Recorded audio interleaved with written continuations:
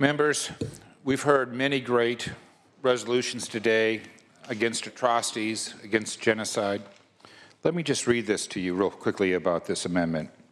On April 25, 1999, 10,000 practitioners of Falun Gong gathered peacefully near the government offices in Beijing, asking that the law reaffirm their right to practice Falun Gong.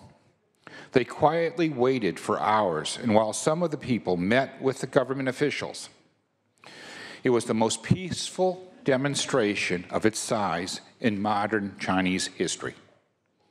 Falun Gong was banned 2 months later on July 20th, 1999.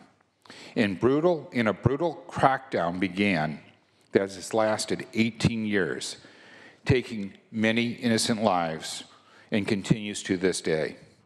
Right here in this room, you'll see them sitting peacefully once again above us in the gallery, waiting to be recognized by their state legislature.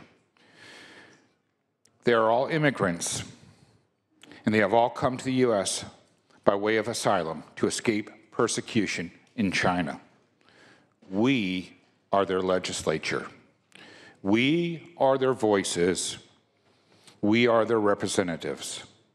Please do not deny them their right to be heard. Let's be clear that they chose the right country to seek asylum in. Members, I ask that you not table this amendment,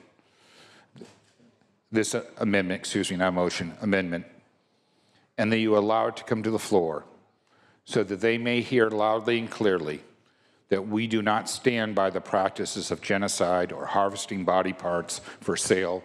We do not condone atrocities against man. We stand united to recognize all faiths and all religions of the world, and that they have a right to practice here in the United States, but more importantly, in a diverse state like California. Let's make sure that this marginalized community has, when they leave this room, the knowledge that they did the right thing because we did the right thing by them. Thank you.